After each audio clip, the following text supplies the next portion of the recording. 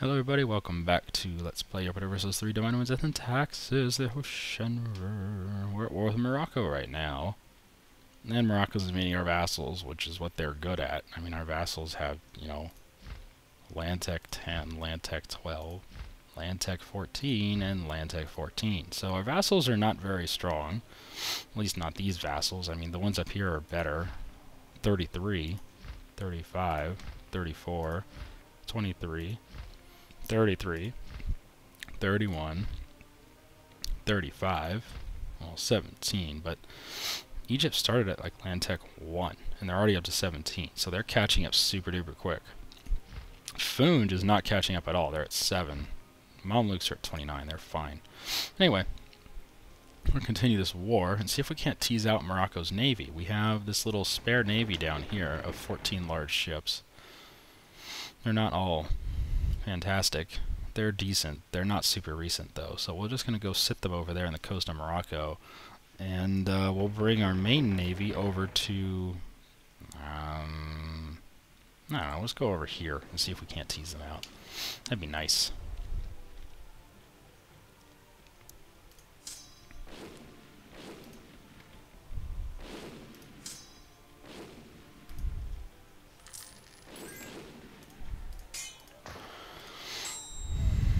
And we built a church.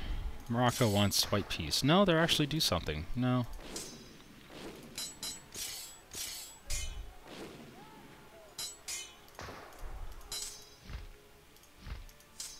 Go to the capital now. See how they like that.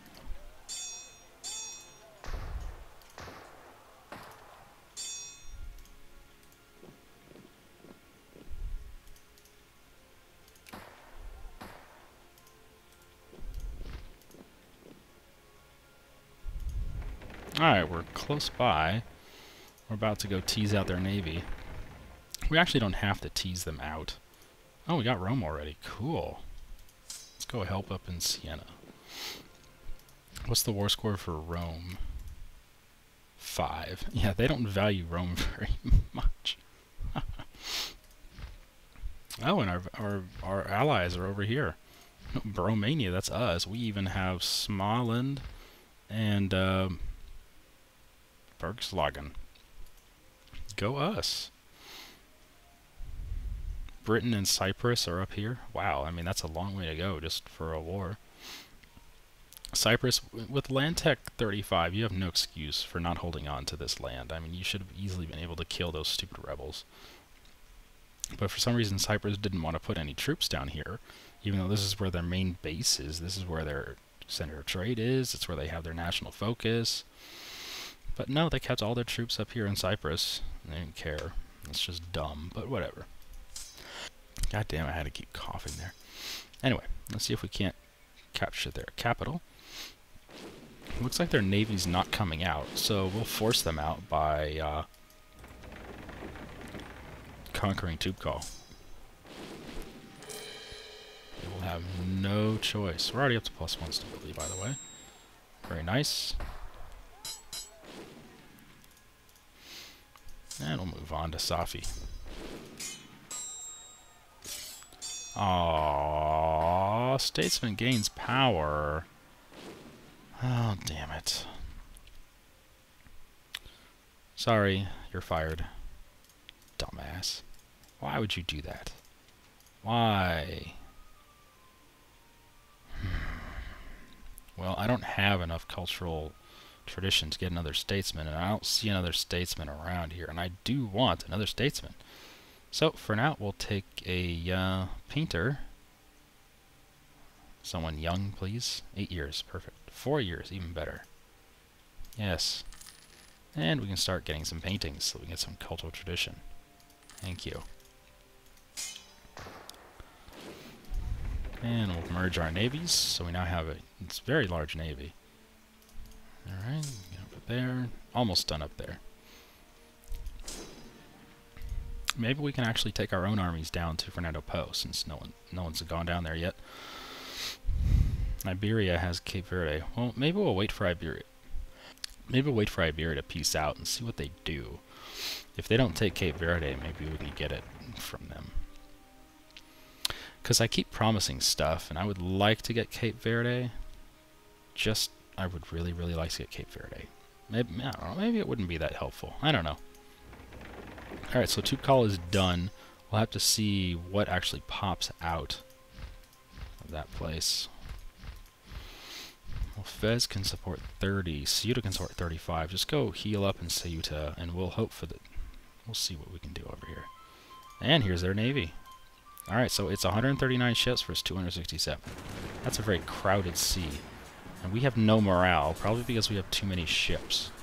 I remember this problem from earlier. Oh yeah, we're utterly getting destroyed here.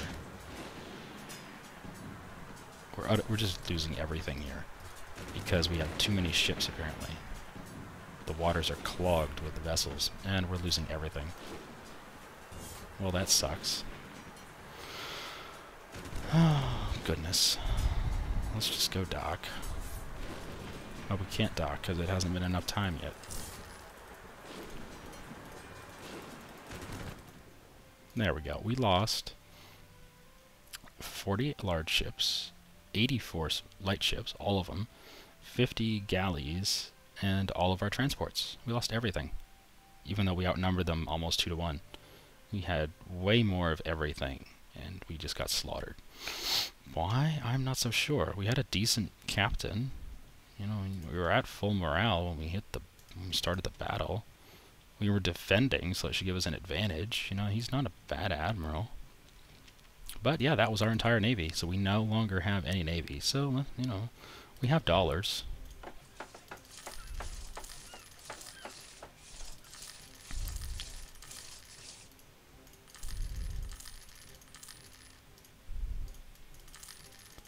So, you know, whatever. Shit happens, right? It's amazing that we lost so many ships in such a short amount of time. I mean, that really was super duper quick.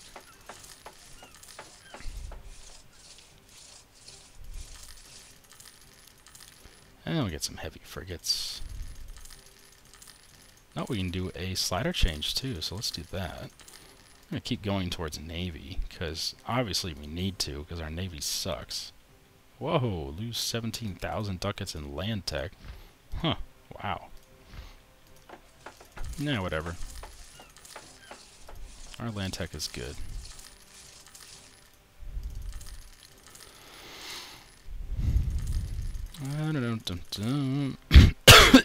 God damn it, I can't stop coughing. It's really annoying. Breathing would be nice if I could... Breathing would be easier if I could just not have to cough all the time. Oh, and off-screen, off-camera, I went to war with Crete because they had no allies, and they are reformed, and the defender of the reformed faith was like Prussia or something, and they were currently getting invaded by Twer or something. They're probably not going to join, and they didn't, so it was just us against Crete, and guess what? We won. So we are going to give that to Byzantium. We actually tried to give it to them like 6 times, and they said no, no, no, no, no, no. So we're like, fuck it, we'll just do it later. I mean, it's not a high priority.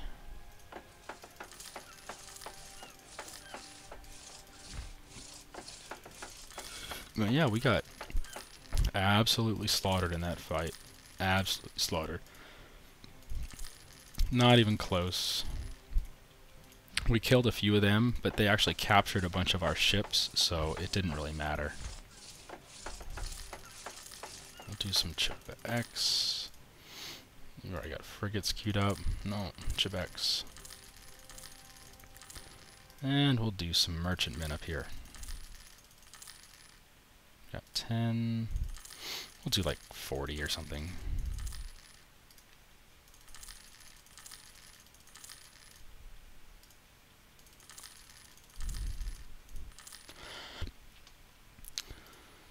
Alright, you got 2-deckers, 2-deckers. I think everyone is queued up to go. Ah, Zeta. Let's do some more Chebex up here. I might as well do them over here as well.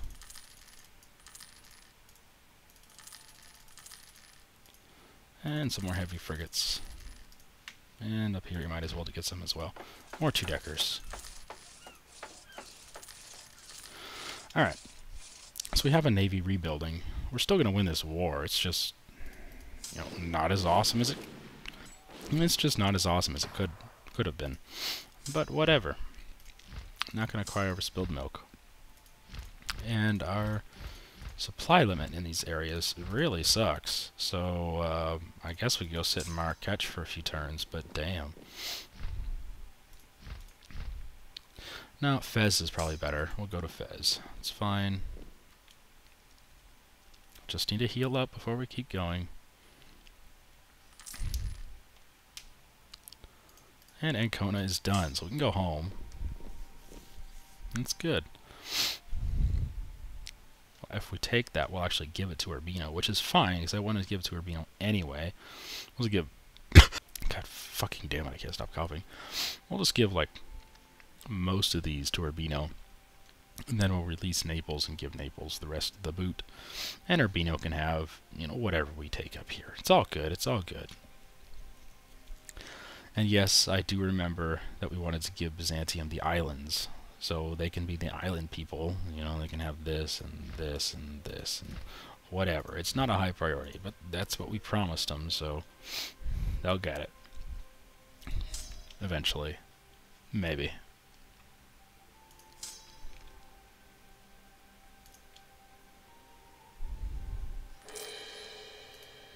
And stability's a +2, so let's stop investing in it. It's kind of a waste of money at this point.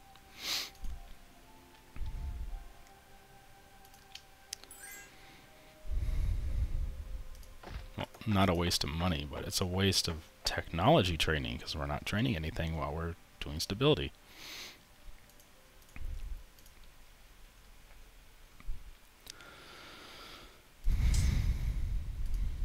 Castile has... Oh, Castile has a regent. Britain also has a regent. Oh man, I gotta stop coughing. So many regents in this world. Oh, I bet that sounded pleasant. Oh, there you go, they got peace already. So, they took that, and that's it. That means Cape Verde is open for grabs, but without a navy, we can't take Cape Verde, and their navy is probably just fine. You know, they have 59 and 73 still standing strong. Yeah, we can't call them to arms because they just... I can't call them to arms because they just got peace, and I can't stop coughing. Anyway, we'll pause here and come back when we're ready for peace, because it's probably going to be maybe a year or so until we can get our troops, you know, healthy enough to go back down and kick some more ass. So I'll see you guys when we're ready for peace. Hello, boys and girls. Welcome back. As you can see, we've completely taken over every little bit of Morocco, every little piece of land they have in Scandinavia, everything in Italy, and everything in Africa. We've taken over their islands of Cape Verde, Fernando Po, and that's all they have in the entire world. But somehow, after doing all that, we only have a war score of 86. Huh. It doesn't make much sense to me, but whatever. Let's start demanding. I want your Italian states, and I want all of this to make a new vassal. And that's only 63. So now we can take Ouagadougou, which will go to Ashanti, our vassal, because they have a core on it. And we can start considering taking some stuff down here with the intent of releasing Mali, because Mali is a state that we can release down here. So why don't we do that?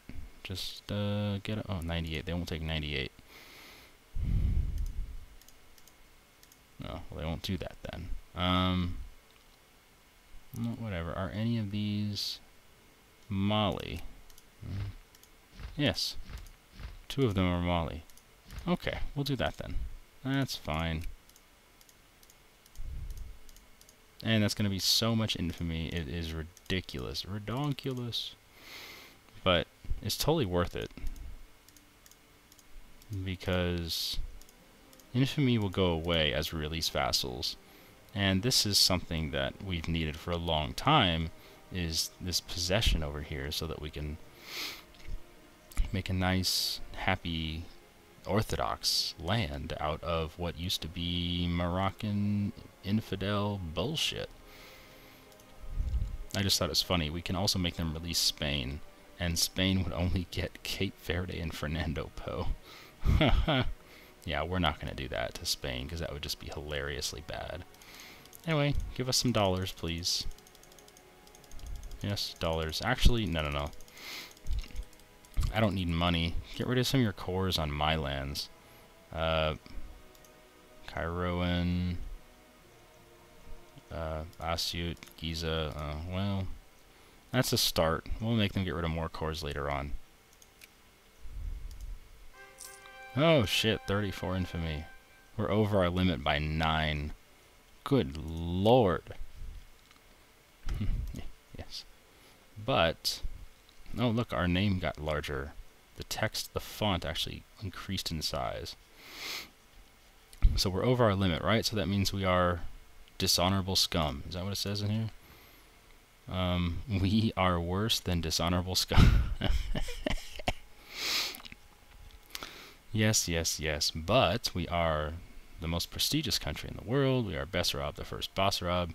And we shall release Mutapa, since they are entirely Orthodox. So, hello Mutapa.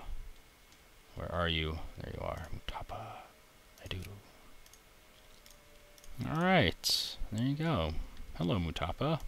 What's up, bro? You want an alliance? Of course you do. And now we're under the infamy limit.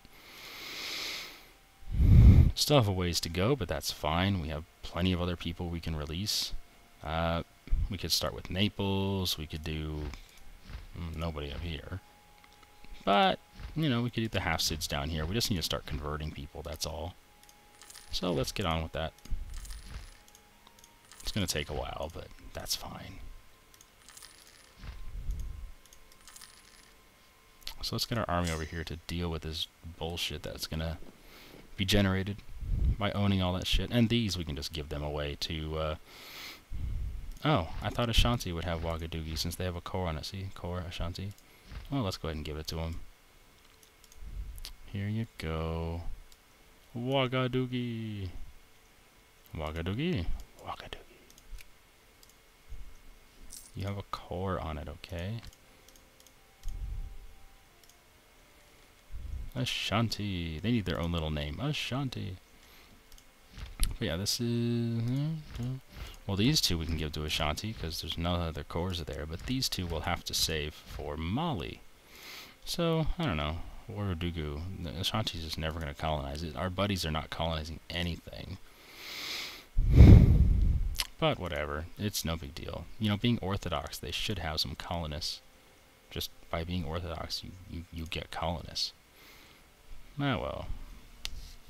Again, it's not the end of the world, so I'm not going to worry about it. But we will have to take some time converting people now. What's our chance here? 18.2, 18.3. Well, it's only 14 in Tunis, but everywhere else is pretty good. So we'll convert some of those, and then we'll release the half-cids, and they can convert the rest. Because, like, what's an example? Well, these guys... I was pretty sure if I released them, the capital would be in Shirvan, which was already Orthodox. Dagestan was the only place that was not Orthodox yet. So we released them, and sure enough, the capital was in Mergen, which was already Orthodox, so it turned out fine, and they converted Dagestan on their own. So that worked out. And similarly, where else did I do that? I don't remember. Anyway, you can always take a little risk and release them, and if they turn out wrong, you can just annex them back, and then, you know, it's no big deal. But anyway, that'll have to do for now. So I hope you enjoyed this episode. We took a buttload of infamy to kick Morocco's ass, which I think is wholly... Actually, I'm going to bring you down here. Put you to the coast. I think it's wholly justified, because they're dickholes, and they deserved it. They've been pushing the world around for long enough. And the time had just come for them to be put in their place. And their place just happened to be underneath our boot. I mean, that's where a lot of people belong. It's underneath our boot. So, Thanks for watching, guys. I apologize to all the naval enthusiasts out there because our Navy was just horrible. We're rebuilding. You know, we're not feeble. We have a lot of ships already rebuilt. I can't believe how fast we rebuilt a lot of those ships. And oh wow, we never even got much war exhaustion during that war. That's kind of cool. But our sliders are exactly at 0, so that means we can now accept some naval ideas. Like Seahawks, morale goes up, and naval tradition goes up, so we're going to have some better generals and stuff like that. Naval tradition's not that great, but, you know, Army's good, cultural's good, whatever. We'll get some nice Navy stuff. We have a naval reformer. Isn't that what this guy's called? Naval reformer? Okay, hovering over is not working. But yeah, he gives you naval tradition, naval tech investment goes up, and the cost to get new naval techs goes down. So, useful. And we're still rebuilding a lot of Navy stuff, so hopefully our Navy will perform better in the future. But for now, this is Shenra 2 signing off. So thanks for watching, guys. Leave some comments, ratings, subscribe, of course, if you want to see more of my bullshit. And we'll see you next time, where I cough into the microphone every 5 seconds. Bye-bye. Hey guys, welcome back. I guess I ended a little too quickly. Just a few months after the end of the war. See, we've only lost 0.1 infamy so far. We went and inherited Poland. So that's what the map looks like now. Poland had all that. Now the only reason I pushed for this... oh god, our king died. That's what happened. That's why we inherited Poland. Radu was the new successor. Please tell me he's good. Please tell me he's good. We currently have a 6-4-6 general, or king. Let's see what Radu is. Come on, baby. 6-7-8. Hey, not bad. That's actually pretty good. Alright, so, Gabriel's not that great, but his son is pretty good. I really wish you could gain or lose stats for your heir based on how you treat them during their years as your heir, but oh well. But yeah, we inherited Poland with the intent of just making another Orthodox vassal. Now we can give some of their shit to Silesia, of course. But it's going to take some time to convert all these lands that are not Orthodox. As you can see, none of their lands were Orthodox. But hey, that was actually super duper quick. That's what she said. But I mean, you know, going from the personal union war to inheriting them, that was insanely fast. And it sure happened at a weird time, right after that big battle. We just took a buttload of infamy. It's nice that you don't take infamy for inheriting people, because that would just be horrible. Trading in wool no longer affecting us. Whatever. We inherited the throne of Poland. So, 4th of November, 1689. Oh yeah, we dishonored our alliance with Broberia because they started a war that we didn't want to join. So whatever, just a war over here against Wallachia. It's like there's no point. So there we go. So it was October. That was when I ended the video. It was October 11th after we got our alliance with Mutapa down here. So it's only been a couple of weeks, and we just inherited Poland. Anyway, we'll end the video here. Thanks for watching, guys. See you next time.